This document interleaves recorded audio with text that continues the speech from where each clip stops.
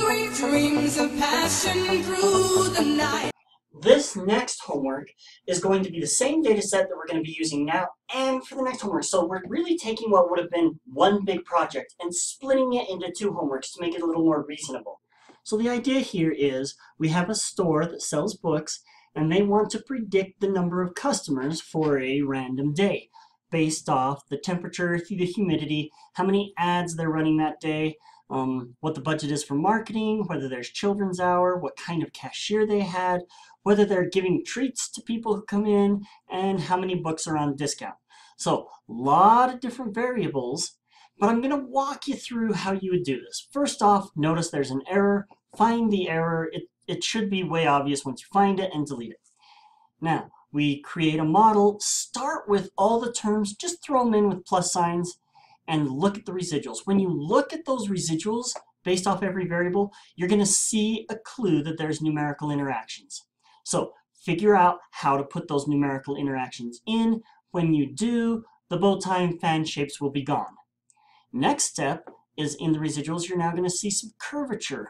If you get rid of that curvature by adding the right degree of polynomial, and remember that if you have x to the third in your model, you also need x squared and x, the linear term, also in the model. So don't forget those or else it won't work. But once your residuals look good there, you'll now see a new type of interaction. This one's going to be categorical. So look at those residual plots. You should be able to just see it. But if you don't, here's a step that'll help you. Go through and color it. Color it based off either children's or cashier, because those are the two categorical variables. And then it'll pop out. Oh, I can see that there's a definite design in this color and a very different design in that color. Let's do an interaction. Once you have that interaction in there, that pattern disappears. Then go through and make sure that you're happy with how all those residuals look. Make it look good. And then look at the p-values. This is kind of the pattern for how, say, a final project would go. First, you look at the residuals. You make the residuals look good. Then you go look at p-values. And you pull out stuff that you don't need. And there is more than one correct answer. So it's okay if your model doesn't look exactly like the one that I would have had.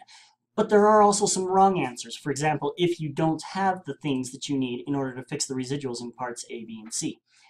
So now that you have a model that's good and all your p-values are where you want them to be, then we're going to do really what's the hard part of the report, which is to graph them. So graphing interactions is tricky. When it's a numerical interaction, you need to have different lines based off of each numerical variable. And if you're doing, let's say, the interaction between A and B, you've got to have a plot of B with different lines for variable A and a different plot of variable A with different lines for B. A lot of students assume that they can just do one or the other. That's not right. For the curved variable, you should have a curved graph.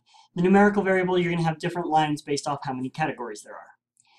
As your last step, just make sure that it's working well. Plug these guys in and tell me what you get for your prediction. Your prediction may not be exactly what I get because you may have a slightly different model, but it should be awful close. Down here at the bottom, it turns out that the cashier variable, it combines really two different types of characteristics. If you split those out, you can actually improve your model. That's not required. If there's students out there who really want to go the extra mile, then that's in there just for you to play with. So go ahead and do this. It's not a report.